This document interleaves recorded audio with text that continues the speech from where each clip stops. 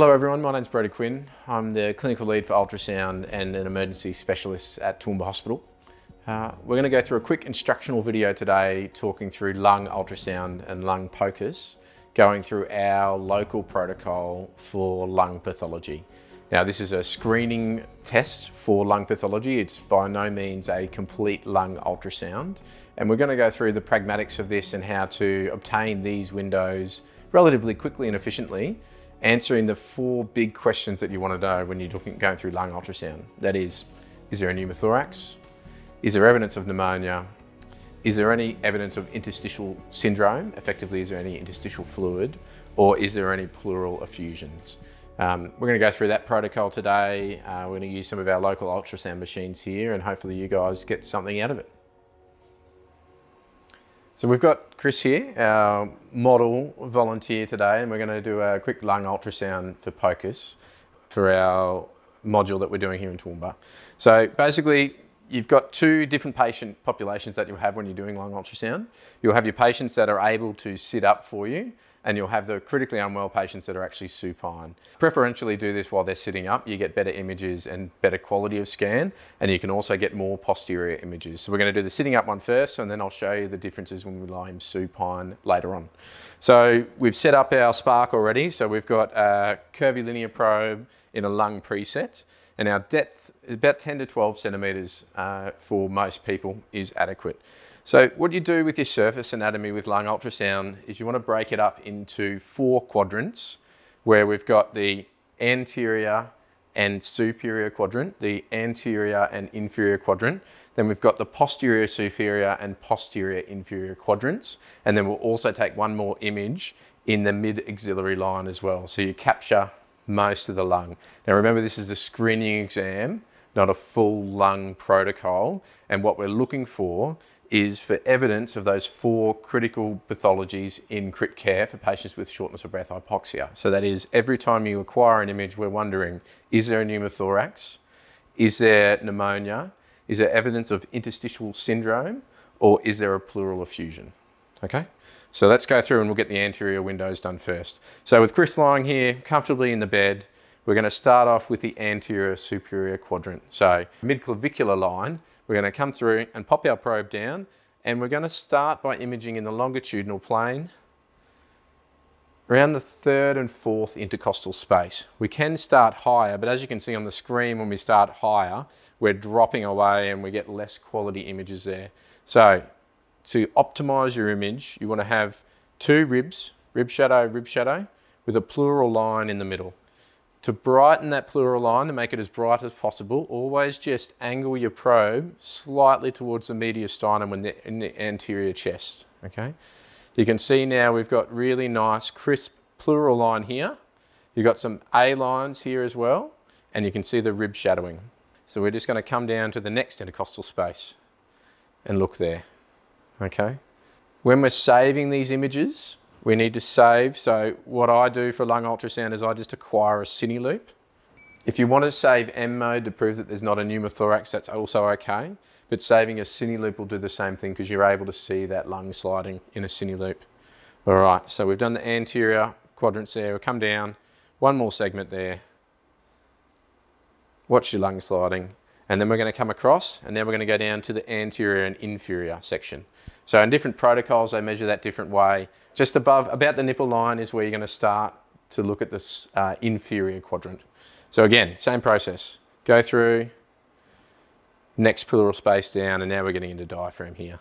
So if you see any areas of interest along any of those planes, my suggestion to you would be to fan across and scan in that region, looking for the pathology, and then flip around and have a look in the same intercostal space in an oblique fashion across that intercostal space to really interrogate the pathology that you're looking at, okay? So it's anterior, anterior superior, anterior inferior. While we're here with Chris, we're going to get him to put his arm up and look at our mid-clavicular line, coming across. So this is our view, the same as with EFAST. So xiphisternum, come across, pop the probe down.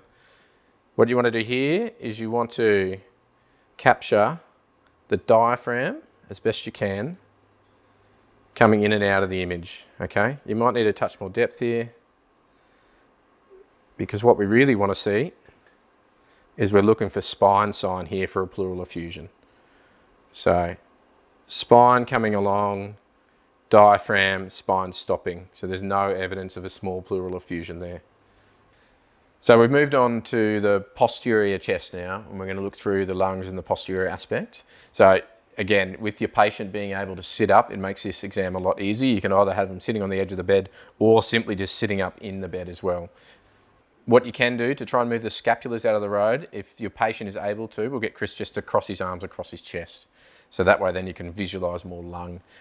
So now we've got Chris positioned, we're going to have a look through and we're going to do posterior and superior, and then posterior and inferior quadrants. So starting posterior and superior along the border of the scapula. Try and get your nice bright white lines there with your rib shadows. And what you're doing is you're just tracking down in the longitudinal plane, having a look for any evidence of pathology there.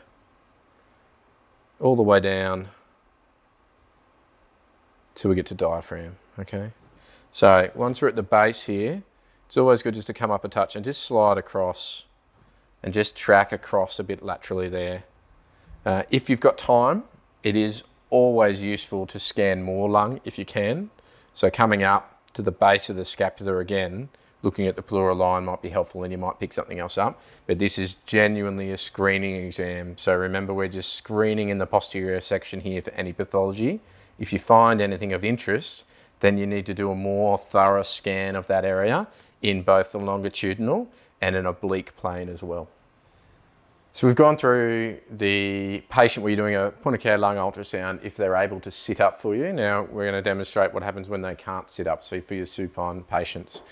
Basically the anterior aspect of this is going to be exactly the same, so we won't do that again, but you need to scan through your anterior superior and anterior inferior quadrants, then do your mid-axillary line, checking for spine sign there. And then the only real way to have a look at the posterior chest in this instance is to get the patient, if they can, to pop their arm up above their head, which moves the scapula up and out of the road. If they can tilt it all to the left-hand side, then that's excellent. If they can't do that, then I think really you just get the images that you can acquire. Grab your probe and just go as far posterior as possible. So on the screen here, you'll see as I come up, we get scapula there causing artifacts. So from the scapula, just follow the lung line down in as far as close to the middle of the posterior plane as possible, down to diaphragm.